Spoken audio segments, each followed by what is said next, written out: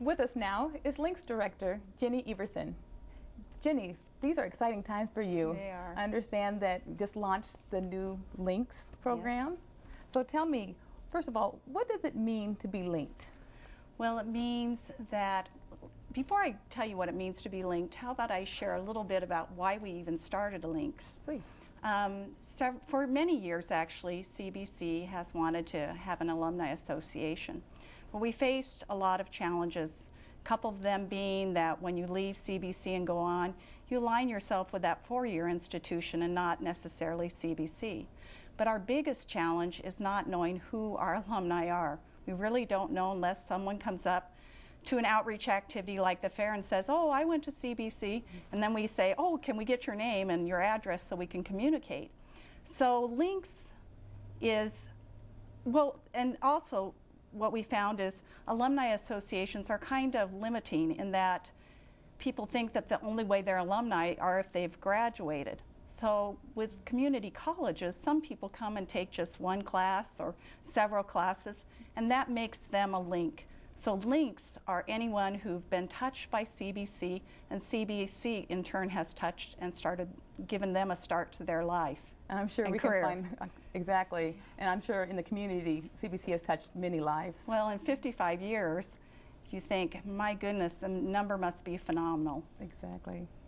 So what is the role of the advisory council, and what are their links to CBC? Well, we've got a terrific committee, or council, if you will. They're all linked in different ways, some as instructors, some as past instructors, some as current staff, some as students and past students. But their role is really to guide and be innovative and create something very exciting and dynamic that people will want to be engaged in. Right. So the college touches a lot of industry and people in various ways. So who is it exactly who's linked? Who's linked?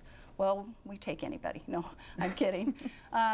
We take students, former students, faculty, retired faculty, business partners, and beyond that, even those people that believe in education, maybe haven't been involved with CBC, but believe in what CBC is trying to do and the educational process and give to CBC, and they're definitely linked. So we think the number is going to be awesome when we find out. What are the reasons for joining? Well, we've got a lot of fun things planned. We've got newsletters, e-blast, chapter events, constituency events, outreach activities, and probably the most fun element of Links is going to be the Links Bucks. And you'll have to tune into our website to find out more details about that. But it's going to be fun. We'll have Links weekends, Links campus tours. We're doing a lot of fun things for our current students as well. Coffee with the president. We've just got a mountain of activities planned, and we encourage those of you that want to get linked to do so. And how do they go about getting linked? Well, that's the easy part.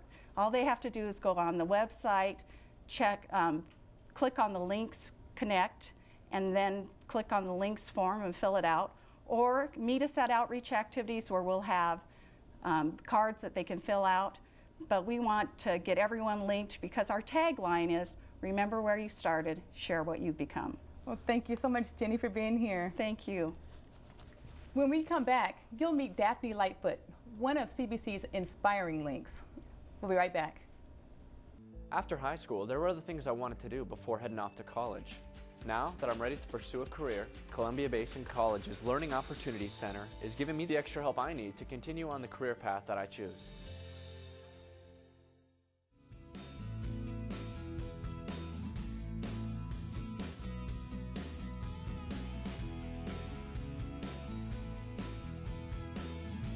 Welcome back. The theme for Links is, remember where you started, share what you've become. With us now is Daphne Lightfoot, CBC alum and the Links chairperson, to do just that. Welcome, Daphne. Thank you. It's good to be here. So looking back, how did you get your start at CBC? Well, in 1991, actually May of 1991, I was living in Boise and transferred here to the Tri-Cities. I had worked in education before in Denver, Colorado, and when I left Denver, I was just really sad because I really missed working in education. So I had my sights set on working at Columbia Basin College. So in October of 1991, I became a full-time staff member at Columbia Basin College. And as I'd always wanted to go to school, I wanted to take classes at CBC. So in winter of 1992, I became a student at Columbia Basin College as well. Wow. So I understand that not only, like you said, you were a staff person, but how long did it take you to get your degree? When I first started at Columbia Basin College, the reason I was transferred is that my then husband was transferred here to the Tri-Cities, and so I thought, okay, what do I take? I wanted to take something that was going to help me if we were transferred again. So I decided to enroll in the AAS for the accounting degree. And I took 1 to 2 classes a quarter on my lunch hour and after work, and it took me, at least 10 to 14 years to finish my degree. And I was still living here in the Tri-Cities, and I thought, well, let's see if I can complete the AA. So I kept on and completed my Associates of Arts, and then I was able to transfer to WSU Tri-Cities, graduated in December of 2008 with my bachelor's in digital technology and culture, and now I'm in a master's program for educational leadership. That is awesome. So we know you could share with us now what have you become? Well, now I am the current director of Student Employment Services. When I first started at the college, 18 years ago actually, I was in one of the beginning positions. It was an office assistant position. So over the years, along with the education that I've received at Columbia Basin College and all the opportunities that they've offered me in professional development, I became the director of Student Employment Services in January. That's impressive. So you have many links to CBC. You want to tell us how you are linked to CBC? I do have many links. Of course, I'm a student, an alumni, a staff member. Plus, I was very, very fortunate to have my 2 stepdaughters. When they graduated from high school in Denver, they moved to the Tri-Cities, and they attended Columbia Basin College. And I also have links with employers throughout the Tri-Cities from posting positions through our office. I often run into, if I'm standing in the grocery store having a conversation with someone, I find out that, oh yes, my daughter has come into the student employment office.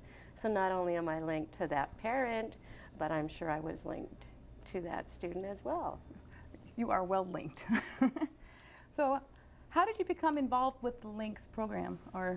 Well, a few months ago, Jennifer put on a wonderful event for CBC alumni, and it kind of grew, and we wanted it to grow, and she was looking for individuals who would be willing to sit on the council for the Links. And I really believe in the whole idea of remember where you started and share what you've become. And so I was really happy to be able to work on this committee with Jennifer. Great. So would you recommend others to get linked? Absolutely. And it's so interesting because I think when you sit down and you start thinking about the different ways that you are linked, you're going to find out you're linked in so many ways. Maybe your best friend went to school at CBC, but you didn't, but you're still linked. And there's still opportunities to join links. Well, that's all the time we have for today.